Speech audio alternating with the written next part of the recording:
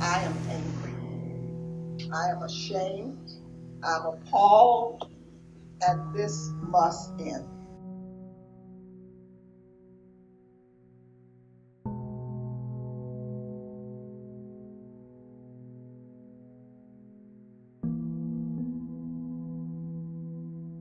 The United States government is violating a number of human rights treaties and conventions and human rights standards. First of all, it's the only democratic society government in the world that systematically separates families, children from their parents, for no reason other than entering the country. So the rights that the United States government is currently violating, one is the right to seek asylum and protection.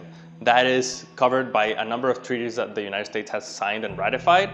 A person fearing for their life has the right to go to another country and seek asylum or protection.